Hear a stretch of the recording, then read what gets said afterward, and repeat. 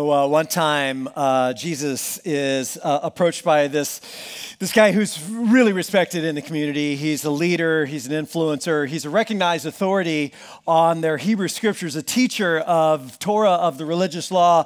And the teacher asks, hey, Jesus, out of all of the commandments, what's most important? There were 613 commandments in the Hebrew scriptures. That was well known. And the question is the quest is for a unifying principle, kind of like Lord of the Rings, the one ring to rule them all, like the one rule to rule them all. Is there something that just brings the whole of it together? And Jesus answers by quoting from a very well-known document from the Hebrew Scriptures, a document known as Deuteronomy. The line he quotes is so well-known that Jewish men and probably Jewish women and children prayed this particular line 3 times a day, including Jesus and including this individual. It was known as the Shema, and here's how Jesus answers. He says, the most important is this: Hear, O Israel, the Lord our God, the Lord is one. Love the Lord your God with all of your heart and with all of your soul and with all of your mind and with all of your strength. In other words, the most important thing to get right in this life, the most important thing to get right is the full devotion of the whole self, like heart, soul, mind, and strength, the alignment of the whole self, moving Godward in love. And then before the guy has a chance to process it or say anything back, and Jesus says, oh, and the second one is love your neighbor as yourself. It's like, second one, hold on, Jesus, I didn't ask for 2. I just asked for the 1. Jesus is like, hey, good news. This is like today's a twofer. It's a BOGO. You get 2 for the price of 1. But here's what Jesus is saying. These two commandments are actually 2 sides of the same commandment.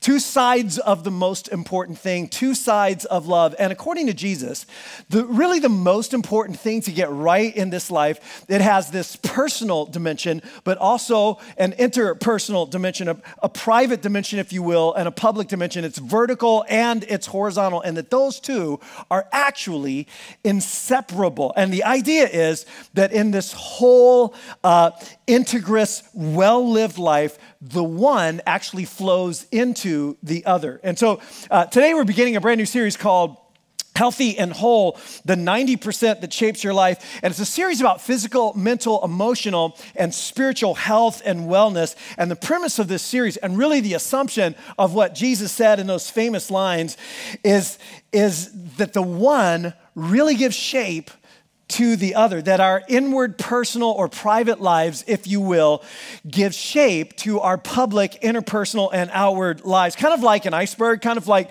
this picture right here. It said that only 10% of an iceberg is actually visible above the surface. And the 10%, or you might say our 10% lives, represents how we conduct ourselves, what we say, what we do, what others hear and see, how we relate, how we react, how we spend, how we serve, our outer lives.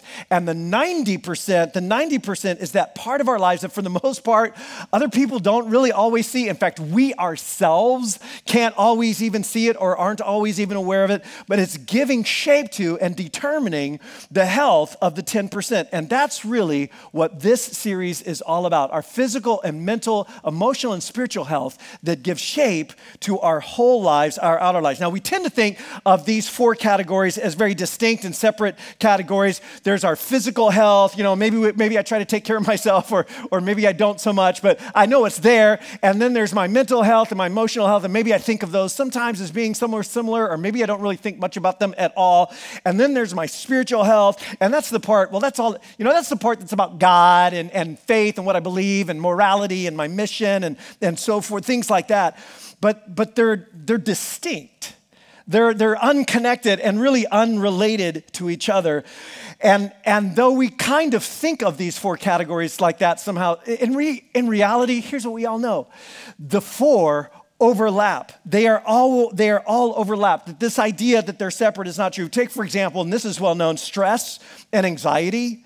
You've heard this before.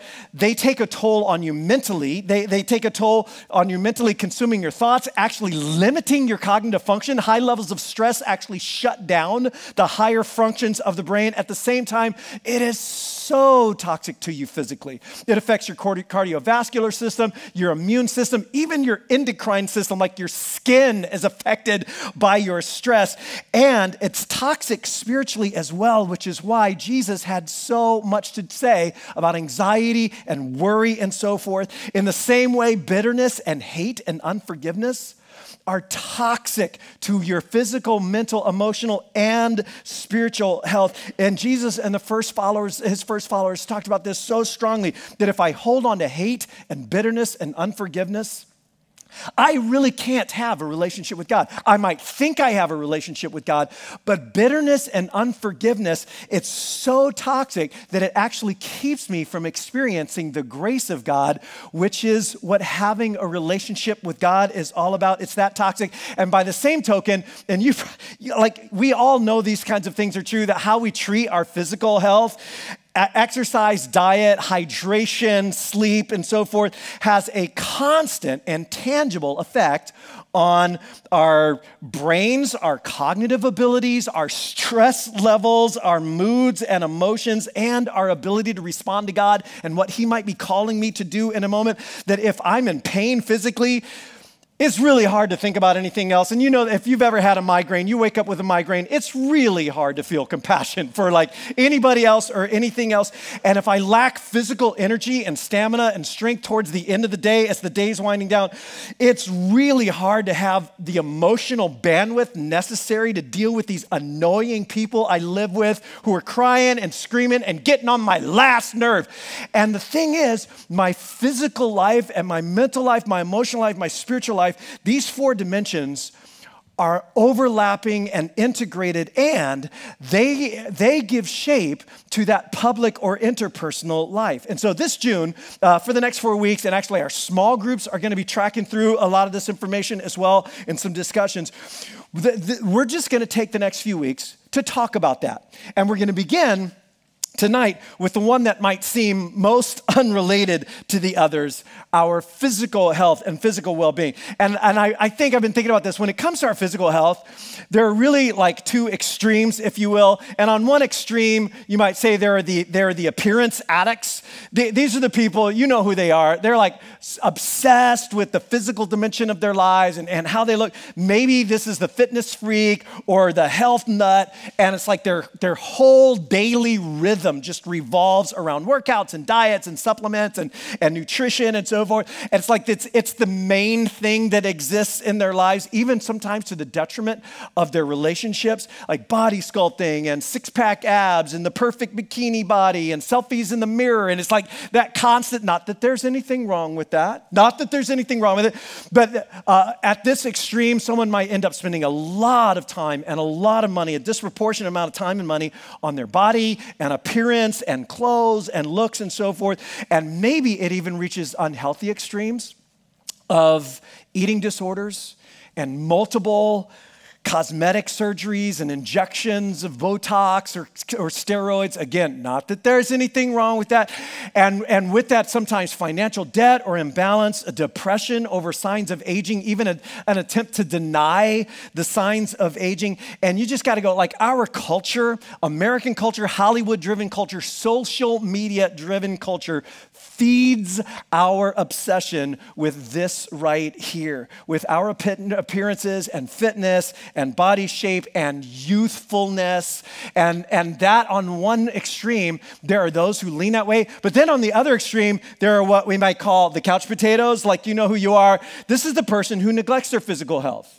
For any number of reasons, for whatever reason, maybe it's ignorance, maybe it's willful ignorance. I don't know and I don't want to know. Or maybe it's a struggle with self-discipline or self-control or various appetites and addictions, self-defeating beliefs, family history, family culture, apathy, indifference. For whatever reason, they have neglected this part of their life. They don't move around much. They don't exercise. They don't get active. They have a sedentary lifestyle. They don't eat right.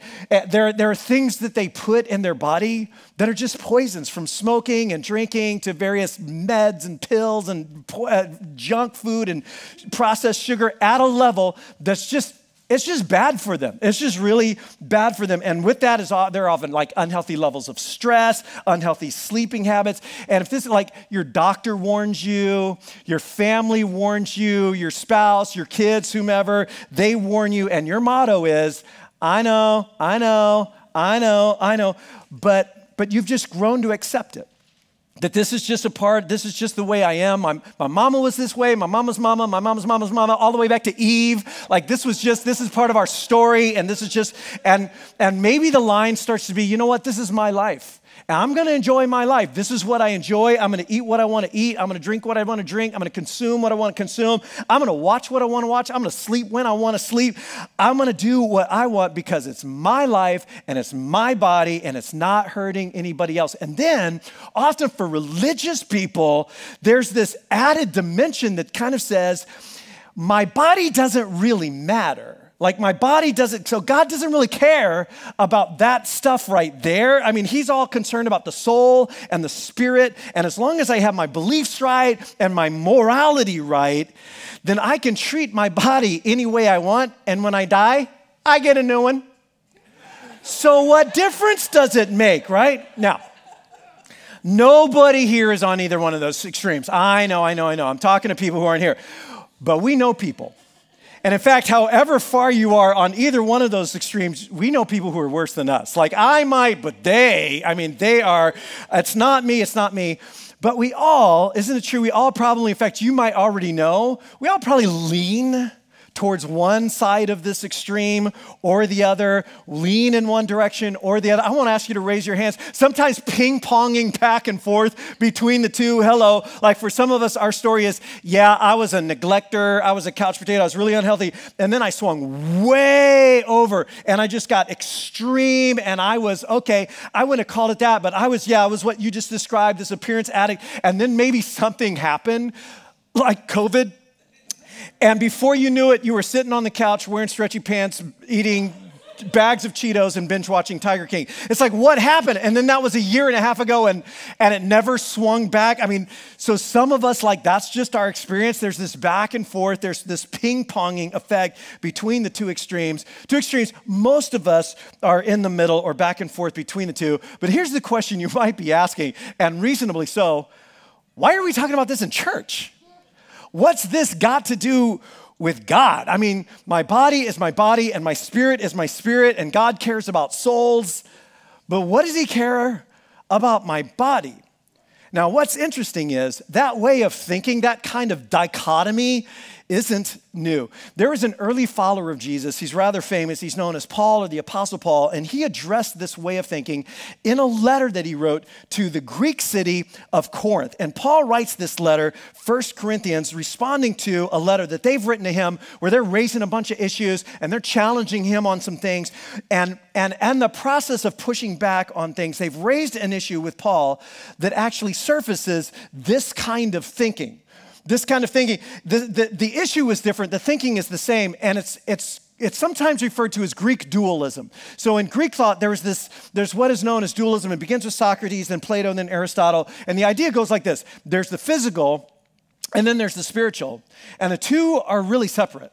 They're really separate, they're disconnected, they're unrelated, and the physical is what's down here. It's bad, it's defiled, it's temporary. We all want to escape it, but the spiritual is pure and good, and it's eternal, and those two aren't really related to each other. And so when these Greek following men and women begin to follow Jesus, they bring this thinking with them, as we all do. We bring our cultures and our ways of thinking with us into following Jesus, and they bring this way of thinking with them that the body really is of no significance. In fact, in some ways, it's a hindrance to the spiritual.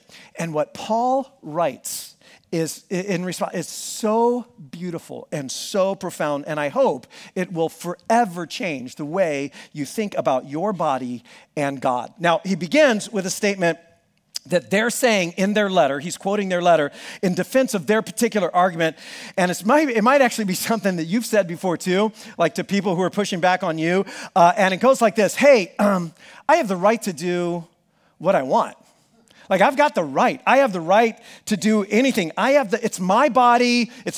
I have the right. I have the freedom to do anything. Paul, you're always talking about freedom and how when we follow Jesus, we're free. Well, I am free and I have the freedom or the right to do this. And then sometimes we add the qualifier, as long as it's legal or as long as it doesn't hurt anyone, I have the right or the freedom to do this. And Paul responds with something that we all know this. You might have the right, but not everything is beneficial. Not everything that you even have the right to do is actually helpful for you or for other people.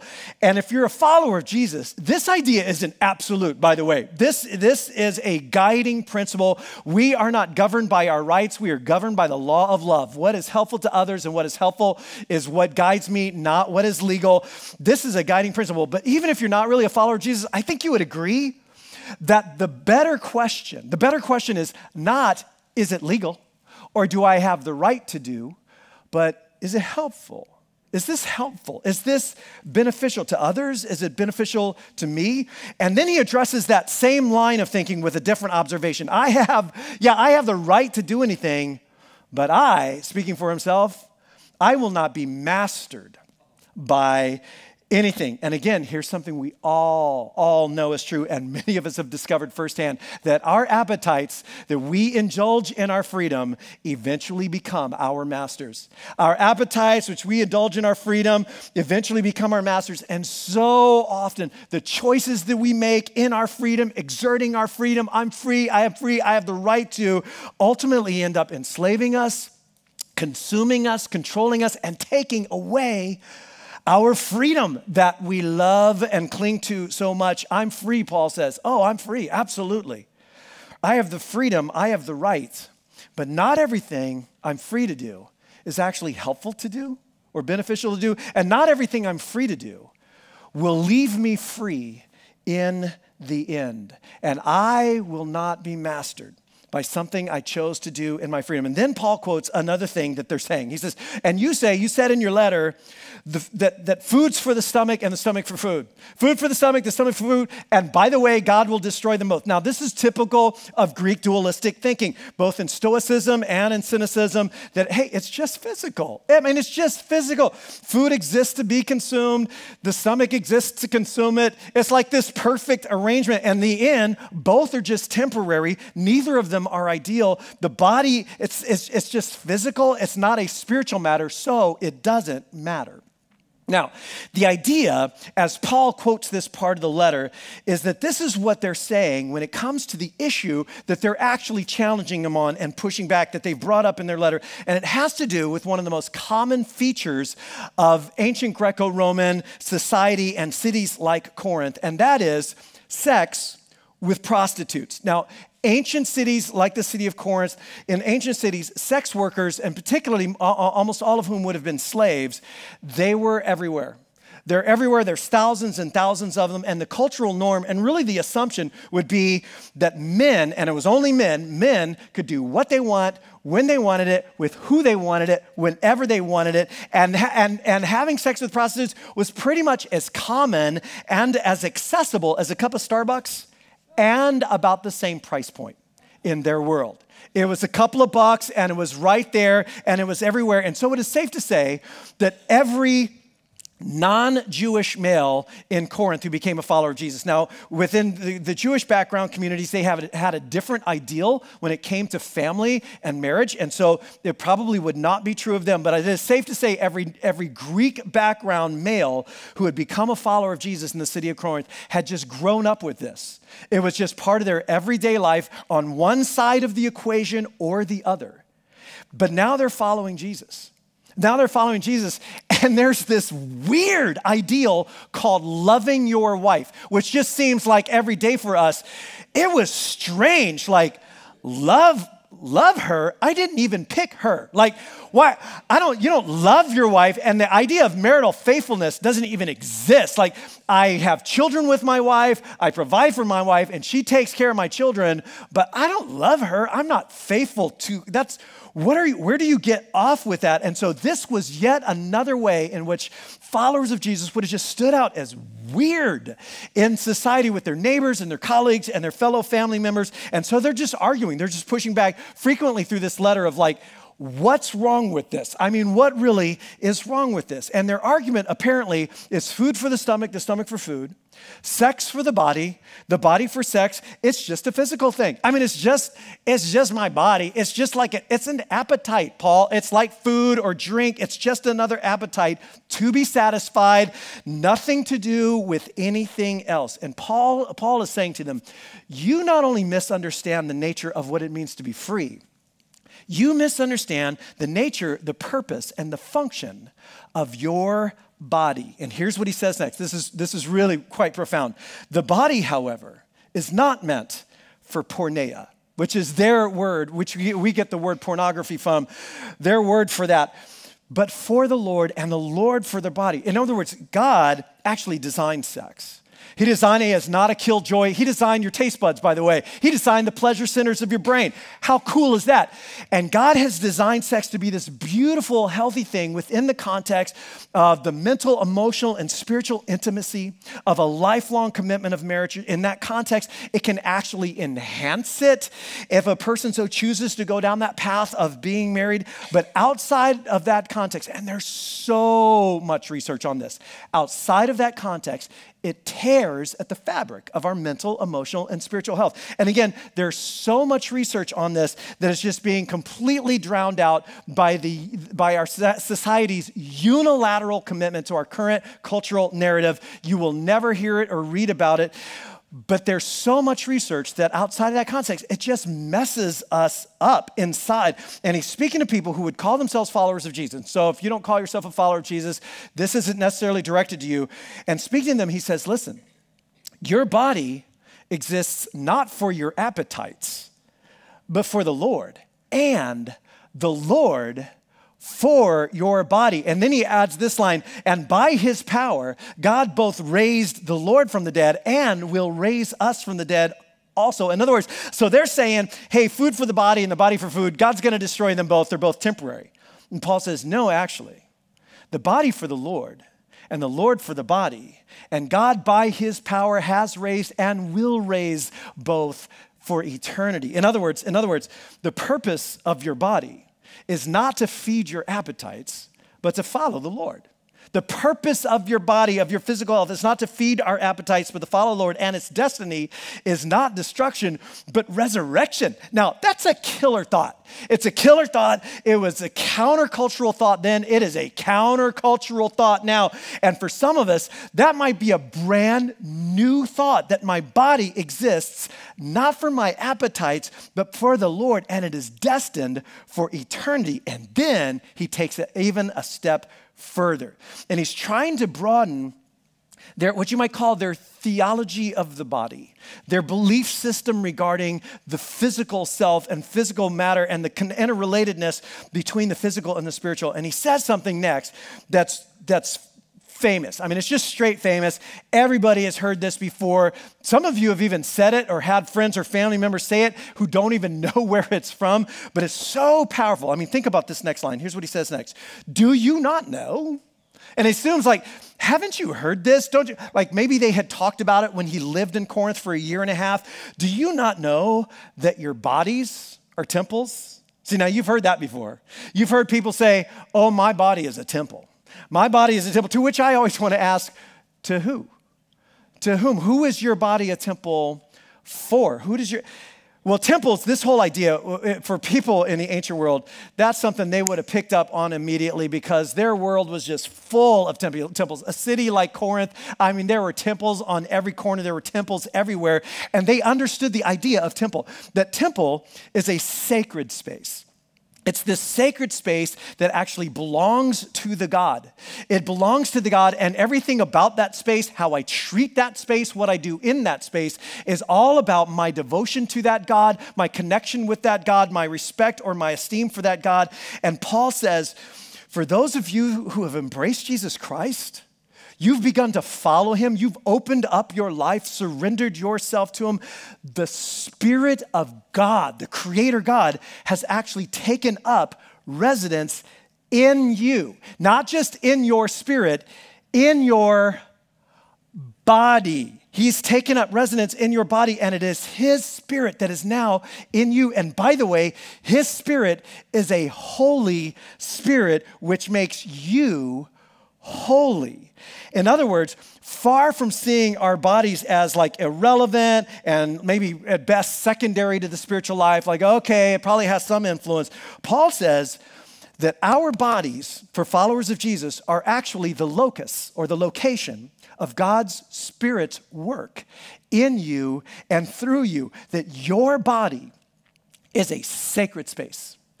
And you are like a temple of God, walking around in the world, and everything you are doing with your body is actually reflecting on or reflecting back to the God of whom that body is a temple. And then he goes on to say, you, my friends, are not your own. You aren't your own. You don't belong to you anymore. Well, it's my body, and I can do what I want, and it's not hurt anybody. But what if it's not your body? What if it actually doesn't belong to you? He goes on to say, you have actually been bought with a price. You don't belong to you anymore. And the idea here is of somebody who had been enslaved, and this would, again, be a common part of ancient culture, and their freedom had been purchased. Somebody went and they found that person and they redeemed them. They purchased them back. Someone's life was in danger, and someone risks everything to rescue them, to save them. And God is saying, that body that you've been neglecting or obsessing over or idolizing or using to indulge an appetite that will never fully be indulged, to quench some kind of inquenchable thirst that you have, it actually belongs to me. That's mine. It's my temple. That's my sacred space. And therefore, here's the point. Therefore, Paul says, honor God with your bodies. Bring honor and fame and esteem and respect to the Creator God with your body, with how you treat it and what you do with it. Now, for followers of Jesus, this really is what this physical dimension is of our lives is all about. The point of being physically healthy and whole is nothing about appearances and being an appearance addict. It has nothing to do with fitting in that bikini. Not that there's anything wrong with that. Or washboard abs. Not that there's anything wrong with it. It has nothing to do with crash diets and fads and our nation's obsession with youth and looks, or our obsession with youth and looks for whatever reason. Like, where is that coming from, right? The question for us is simply this. Does my body and the way I'm treating my body and the things that I'm doing with my body, does it honor God? Does my body honor God? And because my body is the temple of the Holy Spirit, because it is the locus of the Spirit's activity in this world, in me and through me, that whatever, and you think about it this way, whatever God wants to do in my life and through my life, in the lives of other people, it's gonna involve my body to some significant degree. Like, my body's gonna be a part of that. My body is the means through which he is going to be active. Then the question that I settle on, and here's my question, it's been my question for years when it comes to this dimension of my whole self. The question I settle on is this, as we start this series: is my physical capacity equal to the dream God has for my life?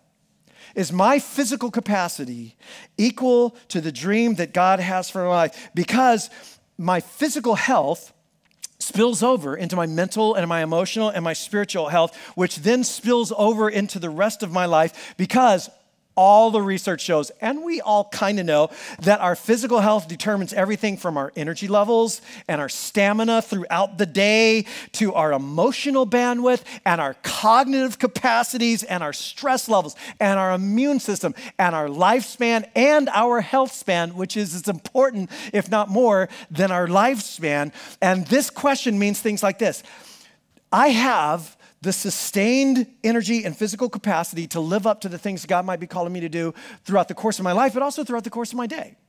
Like I'm able to step up and show up because my physical capacity is equal to that calling. I have the physical and emotional energy to be patient and cognitively present in complex moments, including moments towards the end of the day when I really kind of need to be at my best, and maybe I'm often not. And it means that my journey and my contribution here will not be cut short because of my neglect over this area of my life. Now, this really needs to be said. This is really important. There are things when it comes to all four categories that we're going to talk about during the series, but especially in context of this category, there are things that are just outside of our sphere of responsibility and influence. Things that we cannot change and we cannot control in terms of our physical well-being. There are genetic factors, there are environmental factors that influence my physical health. I can't change them, I can't control them. And you need to know, God does not give me or you responsibility for things we cannot influence or change.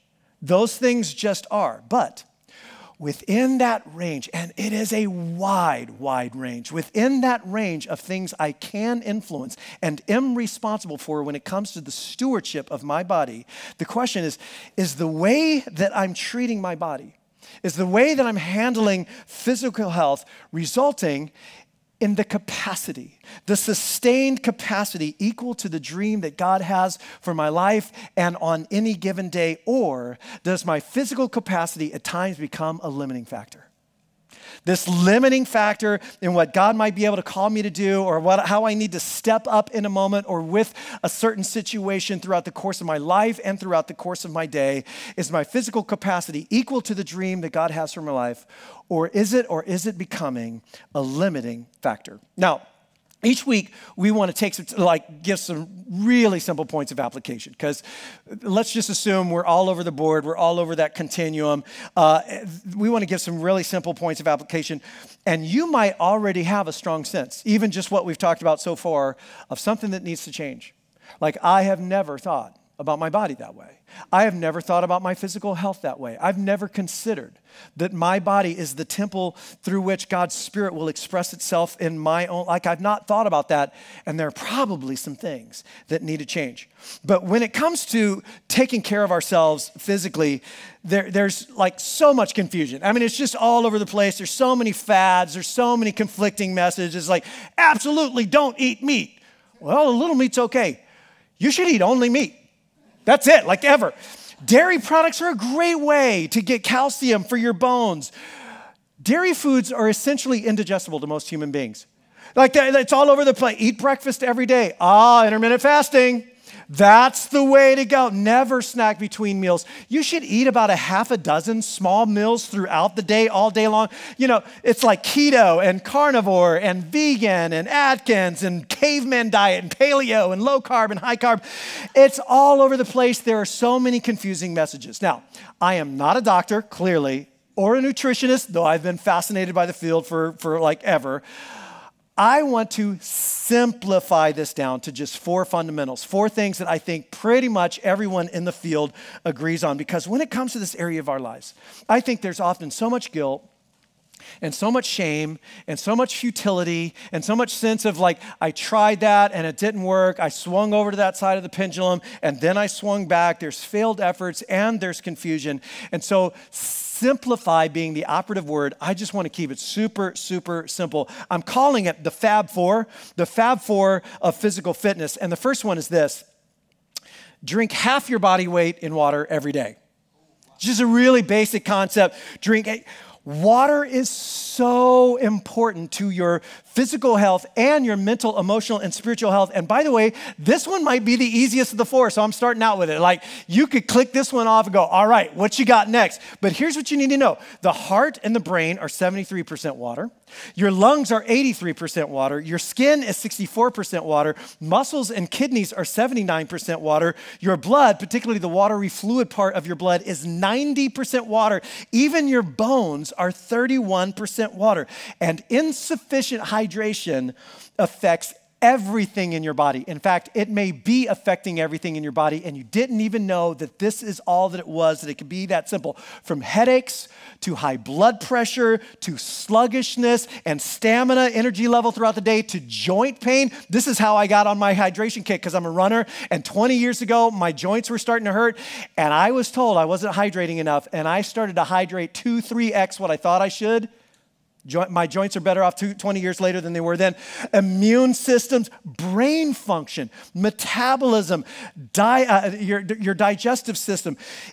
It affects every part of your life, your body, because your entire body runs on water. And if you are not drinking enough water, this right here is probably just the number one thing you could do. Like just to boost your physical capacity throughout the course of the day and over the course of your life. Now, here's what this means. Half your body weight means this. Here's what they say.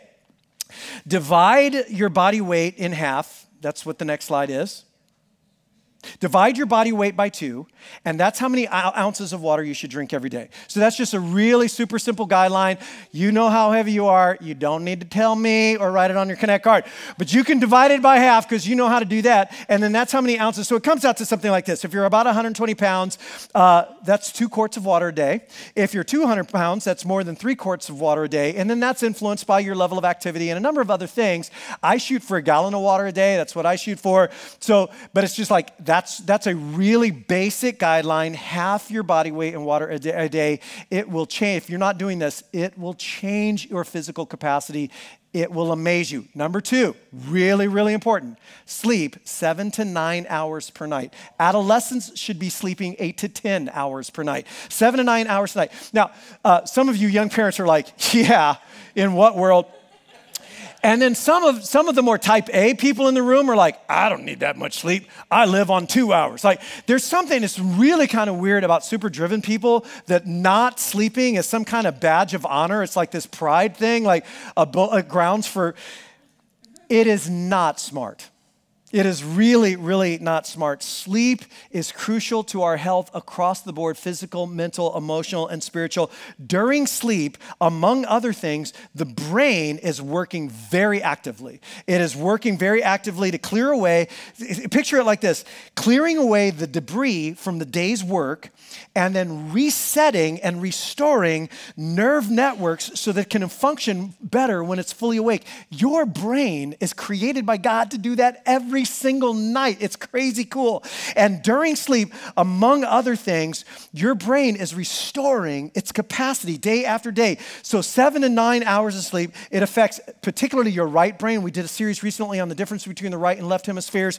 Your right brain's ability to emotionally downregulate, for mood regulation, for your ability to chill when you're getting stressed or worked up. It affects memory, forgetfulness, your ability to focus, and you know that. It helps our brain learn new things.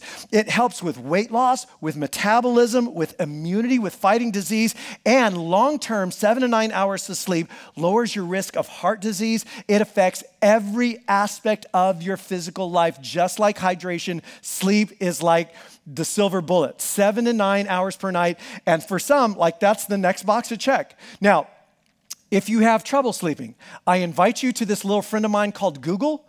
Look it up and figure it out, because you need to be getting 7 to 9 hours of sleep a night, and there's all kinds of hacks and things to help you do that. That's not what we're talking about here. So drink half your body weight in water, huge. Sleep 7 to 9 hours per night. Number 3 of the Fab Four. Number 3, and you knew this was coming. I'm sorry, but it's got to come up. A healthy, balanced diet. Healthy, balanced diet. Now, here's where there's just so many different views. I mean, it's crazy. But within all of those different views, there's actually a few very consistent observations. And one of the primary ones is this: lots of sugar and junk food messes up your system. Just period. Lots of sugar and junk food, sodas, alcohol, which is basically sugar, junk food, fast food. It just messes up your system. Not a little bit, but on a daily basis, on a regular intake. It messes with your energy levels. It messes with your disease and immune systems. In fact, it impacts serious issues like diabetes, cancer, and heart disease, all are affected by diet. It affects organ function, pretty much every organ function. And so I'm not going to get into specifics of healthy, balanced diet, what that might look like for you. You probably already know, and you feel guilty enough about it already. But changing your diet, out of the four we're going to talk about, it might be the hardest one of the four. It really is. It might be the hardest of the four, but it will have a significant impact on your physical capacity to be equal to God's call in your life throughout the day and throughout the course of your life, your lifespan and your health span. So number one, drink half your body weight in water, hydrate. Number two, sleep. Number three, diet. Number four, cardio. Cardio. Number four, get plenty of cardio exercise. Now, this isn't dismissing other aspects of exercise and physical fitness, the pillars of physical fitness, including like strength training and agility and flexibility and things like that. But here's what you know, particularly related to cardio-related activities. That means activities that get your heart rate up for a sustained period of time. That cardio exercise is proven to have an effect on cancer, specifically on colon and breast cancer, a significant impact on dementia, a significant impact on dementia and dementia-related brain issues. Did you know your brain, which is so small, it's just a couple of pounds, it's a tiny little part of your body, it consumes 25% of your body's oxygen. Your brain consumes 25% of your body's oxygen, which means a strong cardiovascular system leads to brain health immediately, and in the long term, it leads to better mood regulation. We've talked about that some. Lower stress, lower anxiety and depression, higher levels of emotional health. It's why I run. It's the main reason why I run. It's all about mental and emotional health, that I just want to keep that going. And so I'm just going to keep doing that. It plays a huge role in my physical capacity throughout the day to be equal to the calling God has for my life and my sustained energy levels. So where do you begin? Where do you begin? The answer, just to keep it as simple as possible, is walking. Just start walking. Now, the ideal at the most basic level is 10,000 steps a day. Back up. 10,000 steps a day, which is roughly 5 miles per day. Now, that's the ideal, but you might just want to begin by walking around the block. Seriously, it's the summer, it's sunny out. After you eat, like just before you sit down and binge the next 10 episodes, get out of your house, walk around the block, get some sunshine, get some air. That actually might be the way to begin. In fact, catch this. Dr. Robert Thayer, in his book, The Biopsychology of Mood and Arousal, now you can go to that, says this. I love this. 10 minutes of complex movement. Just 10 minutes of complex movement, which is movement that involves the right and left sides of your body working in tandem, like walking or running or swimming or cycling, anything like that, increases physical energy, elevates moods, and clarifies thinking for up to 2 hours. That's how integrated and related your physical, mental, emotional, and spiritual health really is. So maybe it's just a 10-minute walk around the block every day is such a great place to start, but is not a very good place to stop. And here's why. Ideally, I want to get beyond that leisurely stroll that I'm having to the point where I'm walking far enough and fast enough on a regular multi-times a week basis that, in the words of Peter Attia in his recent book, Outlive the Science and Art of Longevity, he says, I want to get to that place where I'm getting my heart rate to the point where I could carry on a conversation if I had to, but I kind of don't want to.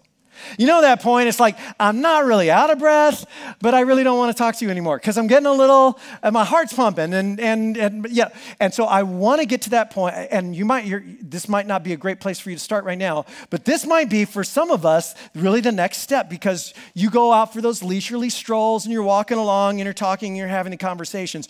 But if you want to truly benefit from the cardiovascular part of this exercise in the ways that I described, it needs to not be a stroll, but like a brisk walk for about a half an hour to get your heart to that point. Now, there's a lot more that can be said about all of this, and I'm probably not the one to say it, because again, this isn't necessarily my field, but here's what it comes down to. And I just want to keep it simple. I just want to boil it down. For me and for you, if you call yourself a follower of Jesus, here's what it comes down to. It's really simple. Does my body and the way I treat my body and the things I do with my body, does it honor God?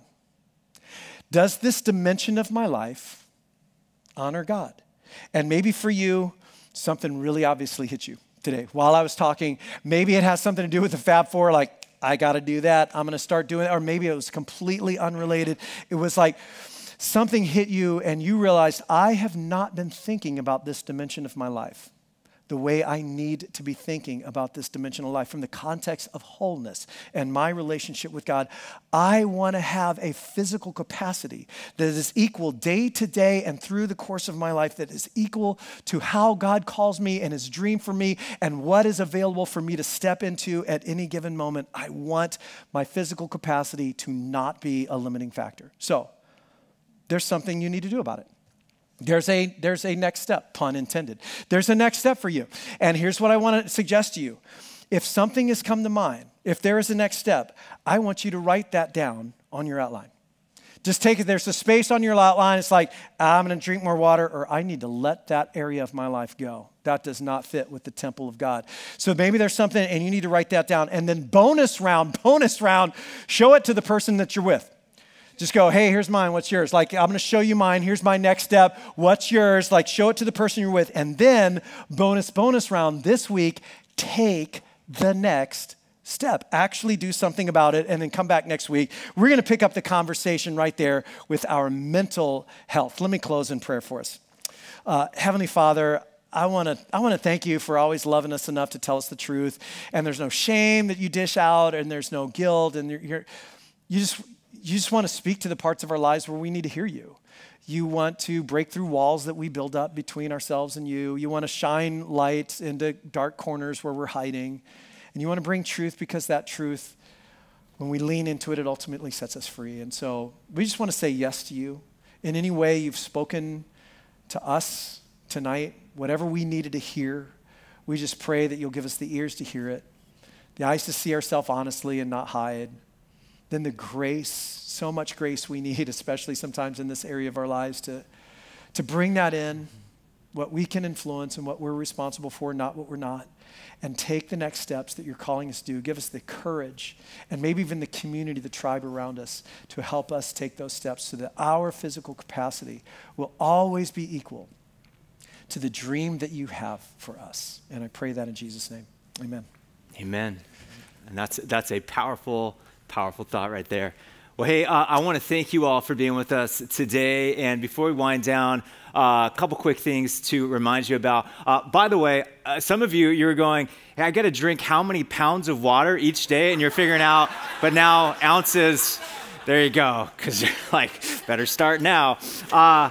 Well, hey, that Connect card we mentioned a little earlier, love to get this from everybody. Again, we just love hearing from people and just knowing how to support, how to walk with you. And so if you've got questions, prayer requests, things that you want to loop us in on, we'd love to hear from you. Again, if you're a guest, this would just be a great opportunity for us just to follow up and thank you for being with us this weekend. And one of the things that you might indicate on that Connect card is if you're interested in getting baptized next weekend. We've got a baptism next Sunday. And so if that's a next step that you're ready to take, then you can just write baptize me somewhere on that Connect card. We'll get that from you. And for those of us who call Terra Nova home, we just have this dream of being a community that constantly looks outside of ourselves and looks to show the love of God in practical and tangible ways however we can. And we always know and we always say that we can always do so much more together than we would ever do on our own, and yet we get to show up individually. And so for those who call Terra Nova home and want to jump in, you can give by utilizing this offering envelope. You can give online, and you can also use the Terra Nova app for that.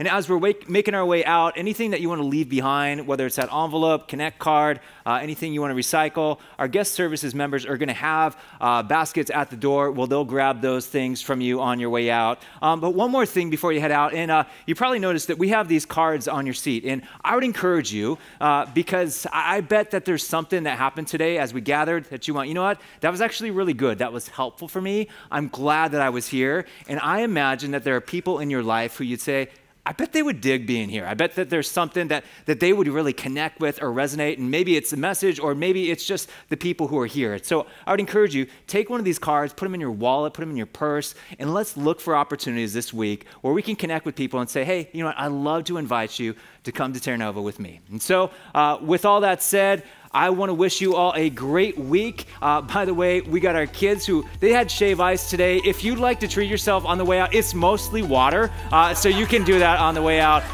But you guys have a great week. We'll see you back next week for part 2 of Healthy and Whole. God bless you all. Take care.